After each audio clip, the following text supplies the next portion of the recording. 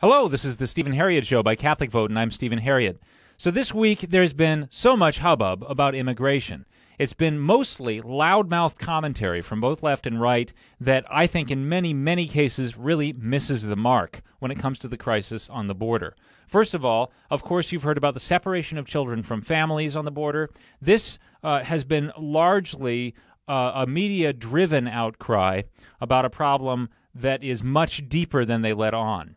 Now, I want to give you, our viewers, a really good idea of what's going on policy-wise. For that aspect of everything, I'm going to defer directly to Catholic Vote itself.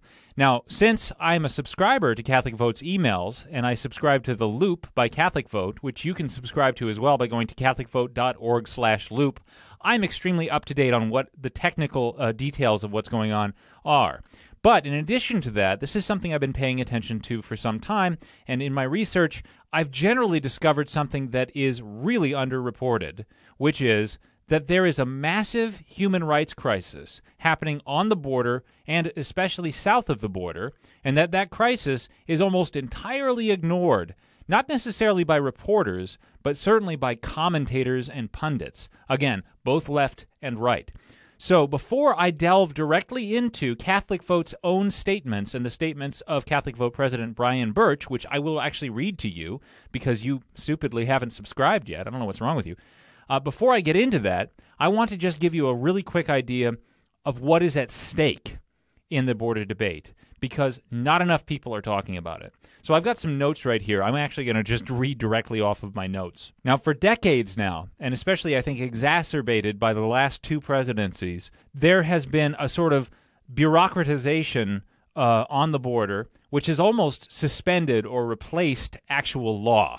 Law enforcement on the border has been frustrated in many ways by not necessarily law, but policy and practice changes that have really made it an insecure border. And of course, actually, the past three presidents have overtly admitted that there's a problem on the border. Barack Obama himself even said that there's a big problem with insecurity on the border. It's just that he dealt with it in a very feckless and ineffective way. Long story short, with an insecure border, and with particularly the catch-and-release policy that you've probably heard about, where virtually anyone can walk into the country and claim asylum after being caught as an illegal immigrant. Oh, I'm just here to claim asylum. Since that's been happening, word has spread south of the border that virtually anyone can walk into the country, and that through catch-and-release, which is where you claim asylum, they bring you in and the court assigns you a court date and says, we'll talk to you in a month and a half, right? You just never show up to your court date.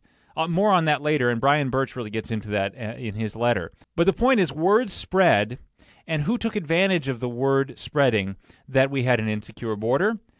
Cartels and human traffickers and other violent criminals south of the border. And who do they take advantage of? Migrants, particularly illegal migrants, whom they promise safe passage to the U.S. And in fact, oftentimes, what the cartels or other human smugglers will do is they'll tell people, hey, pay us $5,000 to drop you off in the U.S. territory so that you can successfully illegally immigrate to the U.S.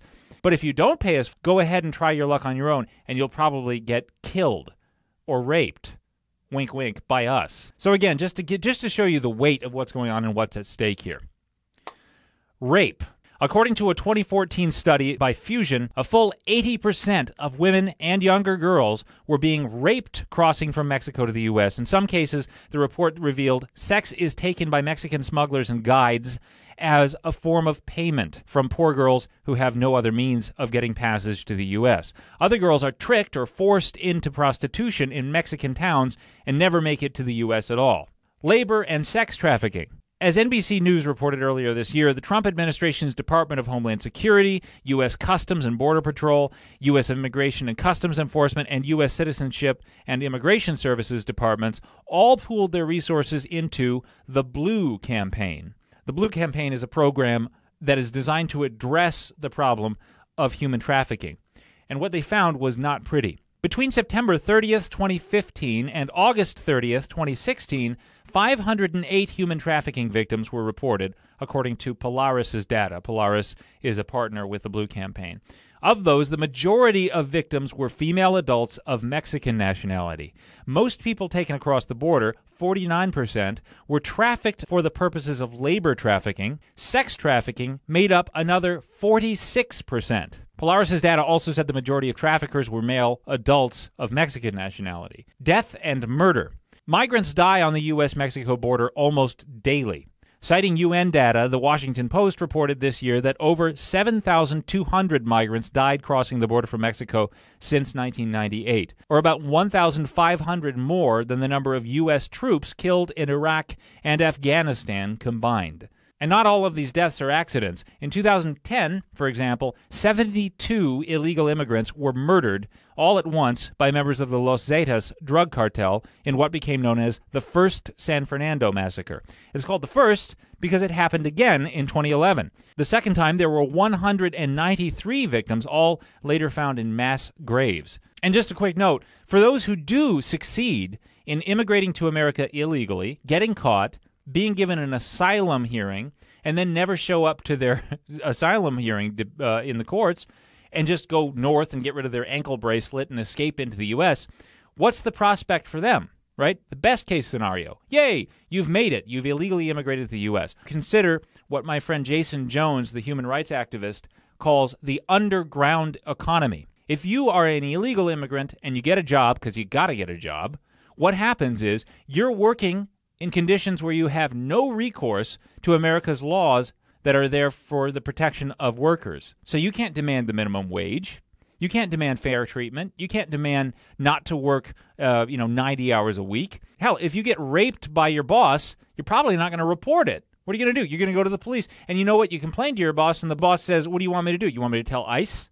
I mean, this is an abusive, this is just an incredible grounds for abuse in the U.S., even after the successful illegal immigration of migrants. The prospects are not good. It's not the best case scenario. Best, of course, would be if everyone were to immigrate legally, and the only way to have that happen is to have an orderly immigration system and a secure border. So now that you have a little bit of a picture of the mass slaughter, the mass rape and sexual violence, and the human trafficking going on at the border, you might have a little more sympathy for efforts, however clumsy on the part of the Trump administration, to curtail the chaos on the border. You know, almost everything you hear of in mainstream commentary as being anti-migrant is actually anti-Mexican thugs who kill migrants.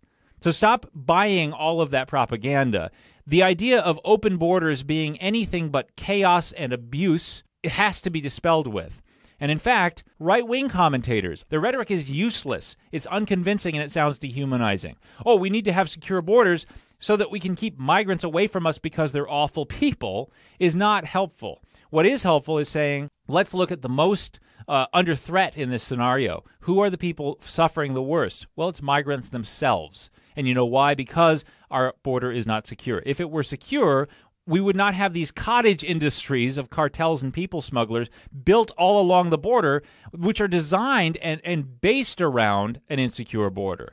We basically feed murderous criminals who kill and rape migrants more than anyone else. We feed their business by having an insecure border. They have based their cruel and their abusive business on our insecurity. Now, getting back to what's going on the border now, like I said, for specific policy things, I want to refer you directly to CatholicVote. Here's an email I got from my boss, Brian Burch, just yesterday. This is an email that you would get if you went to CatholicVote.org/loop and sign up for our newsletters, and it's really valuable stuff. It keeps you up to date. The Loop, all this week, practically every story every day has been about immigration, every detail you might want to know.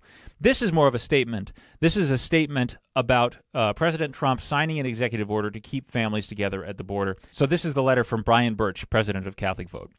Moments ago, President Trump signed an executive order. The order makes clear that family unity is a priority at the border. We fully support the president's action. The border must be secured, our laws must be enforced, but the family must always take precedence. Of course, a permanent legislative fix would have been better. Just yesterday, Senator Ted Cruz proposed legislation that would have ended family separation, provided temporary housing facilities, and doubled the number of immigration judges so that cases could be processed faster. But before the ink was even dry on Senator Cruz's proposal, Senate Minority Leader Chuck Schumer made clear Democrats would oppose Cruz's bill. In essence, they admitted they would rather the border crisis continue and focus on Trump instead. Keep in mind the Cruz bill was clean, meaning it had a laser focus on the family separation policy. No funding for a border wall, no E-Verify, nothing on DACA. And Democrats still said no way. Here's the crux. Since the establishment of an immigration policy called the Flores Settlement in 1997, our laws have prevented children illegally crossing our border from being held in detention centers for more than 20 days. With the surge in those claiming asylum, the backlog of cases became impossible to resolve within 20 days. So the Obama administration decided to release the parents and the children into the United States pending a future court hearing, a practice commonly called catch and release. Yet, according to the Heritage Foundation, 95% of asylum claimants never show up to their court hearing. And according to reports, as many as 80% of asylum claims, these are the people who do show up for court, are denied as illegitimate. The Trump administration decided instead to hold all adult illegal migrants in custody to prevent asylum claimants from fleeing. But still bound by the Flores settlement, the administration was forced to separate children after 20 days to the Department of Health and Human Services to find them a responsible guardian with preference for relatives. So what does the new executive order do? The order, 1, states that the policy of the government is to rigorously enforce our nation's immigration laws, but also to prioritize family unity as much as possible. 2, instructs the Secretary of Homeland Security to provide facilities to accommodate these families together for longer than 20 days. 3, instructs the Attorney General to petition the federal courts to modify the Flores settlement to allow families to be held together for more than 20 days because of the current limitations of our immigration courts to handle the surge in cases. This executive order is the right call. But the partisan propaganda and media hype we've watched over the past several days make clear that the good of migrant children and their families was often not the real goal. The comparisons to the Holocaust, the phony pictures of kids in cages taken not from the border but from a protest, the total media blackout on what occurred in the past, the references to concentration camps, and the insinuation that the only reason for the policy was racism and hatred was downright despicable. These children deserve better than to be used in a partisan war by supposedly educated people, some of whom are Catholic. The letter goes on from there, but man, that is good stuff. That is exactly the right attitude to have. First of all, put family first. Put the immigrants themselves first. That's what's at stake. We're talking about mass murder. We're talking about an absolute human rights crisis on the border that's been going on forever, and much of which has been going on and worsening under the Obama presidency. When the Trump administration makes any efforts to bring security to that border and to lessen the number of people attempting the border crossing and risking their lives and the lives of their children, that's a good thing. In fact, the moral onus is on people who scream and yell and use all this thunderous moral language against the Trump presidency, really just to get at the Trump presidency because they're angry and they're partisan. The onus is on them to explain why do you want to continue to empower cartels and human traffickers and sex predators on the border? Explain why you want the status quo to continue or worsen. Why do you want insecurity? Why do you want migrants dead? That is what the policies you're calling for will lead to and will perpetuate. So stop yelling at people who want border security and calling them Nazis, and instead take a look in the mirror. Think about what you could do to better understand the plight of migrants and what policies you could back, whether they're from a Republican or not, even if you hate the people who author the policies. What policies could you back that might alleviate the pain of migrants on the border? This is the Stephen Harriott Show by Catholic Vote, the show that's always truthful and almost never prudent. I'm your host, Stephen Harriott.